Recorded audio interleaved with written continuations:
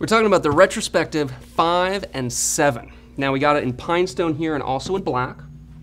Now the pine stone material is a cotton canvas, 100%, so it's just a really nice soft feel. It wears in, breaks in really nice.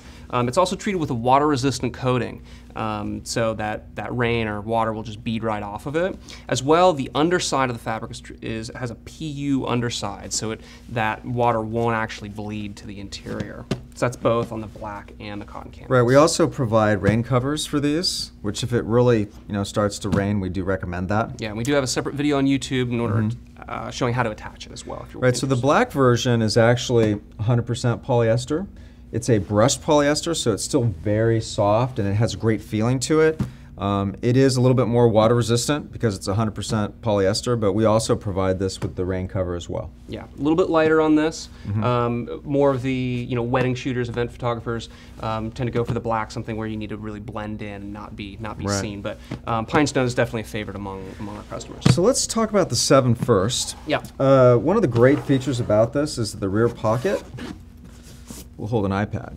Full-size tablet. Right, and there's so many photographers now that are carrying these to show their portfolio to people. This will also take an 11-inch MacBook Air as well. That's fantastic. Nice bonus. All right, so then if we go on the inside, what I have is a regular size DSLR body with a 2470 attached. 5D Mark II.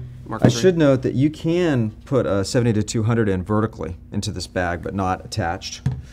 And I've also got a wide on the inside with the hood. And I've got another small prime on the side. So you can get a fair amount of gear into this bag. Yeah, you can. So jumping into the 5, in the front pocket, now not in the rear, we have an 8-inch tablet, just an iPad mini. And then this will hold, again, just a standard size DSLR, and really just 2 lenses. This I have a prime attached, and I also have a 24-70 in here. Now, in the black one, I have loaded more of a Sony Mirrorless kit. So this is the 70-200 f4, and then attached to the Sony A7S, I have the 24-70 f4 as well. And I squeezed in a little prime, a little 35 f2.8.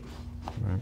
So this size is great for when you want to go out and you just don't need a lot of equipment. You're just going out with your one body and your favorite lens. And maybe you just need one other lens, something like that, but you just want something that's small and not very cumbersome, and you just don't need a lot sometimes. And so this is a great addition that some people have to their camera bag collection. Yeah, it's actually my favorite. I shoot a Fuji system, and I can get 5 to 6 lenses in here. Just because they're small primes, you can stack the lenses.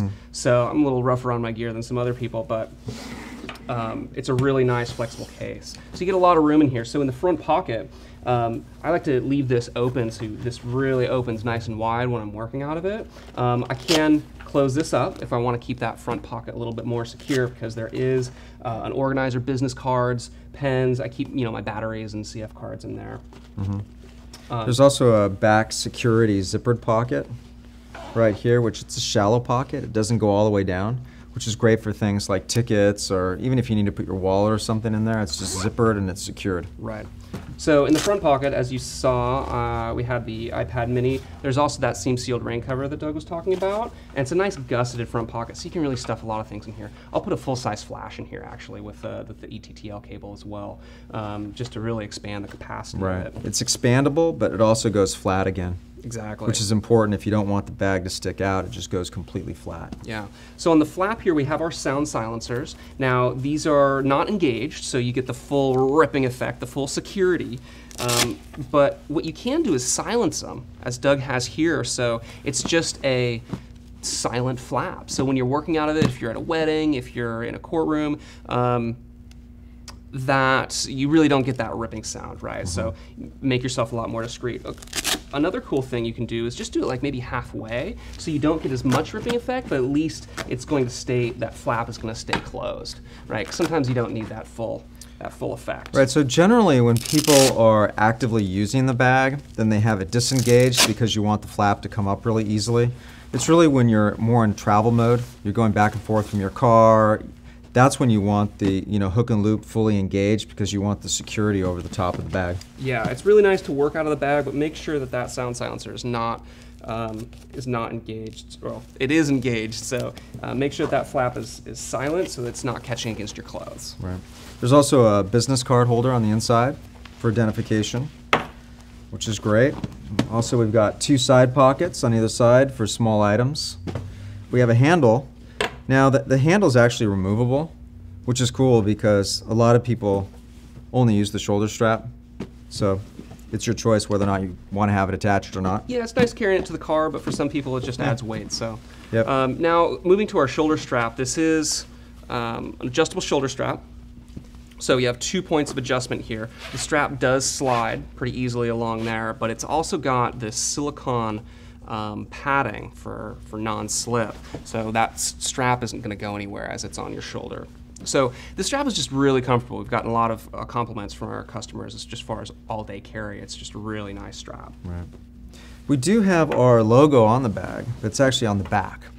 And the reason for that is, the name of the bag is Retrospective, looking back. It's a very old-fashioned kind of bag, very kind of normal.